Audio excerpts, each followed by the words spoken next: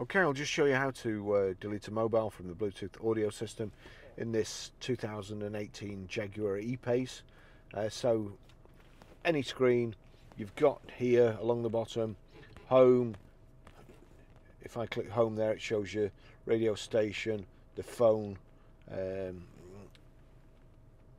whether there's a phone connected, the climate control and your map. But what we need is this, the two kind of cogs. Click the cogs and you've got home settings and all settings, audio settings. We need all settings, wait for that to come up. Connectivity, click on connectivity. Mobile data, Bluetooth, click on Bluetooth.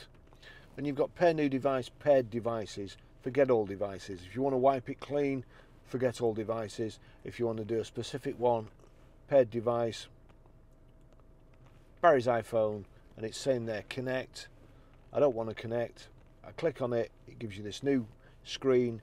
And if you can't play audio, this is the same thing. Just do that and get to this screen, see audio, make sure there's a tick in it. Anyway, auto connect phone, you can knock that off too.